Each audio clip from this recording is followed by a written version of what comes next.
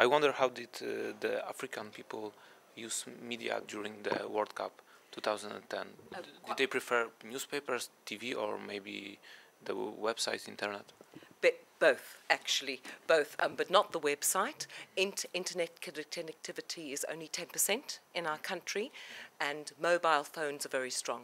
Mobile phones are nearly 99% at saturation, so it was a combination of mobile phones, press, and television.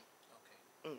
So please tell me how to promote different media brands during that such a big event as World Cup 2010. Media brands. Yes. Do you mean like a newspaper media brand? Yes. What we actually did, if you were at the presentation, is we used quite intensive branding at the fan parks. We sold newspapers at the fan parks. We had different brands associated there. We went into competitions with different brands, with Emirates. We went into partnerships with city councils, and all of those things helped us build our brands for all our 32 newspapers around South Africa.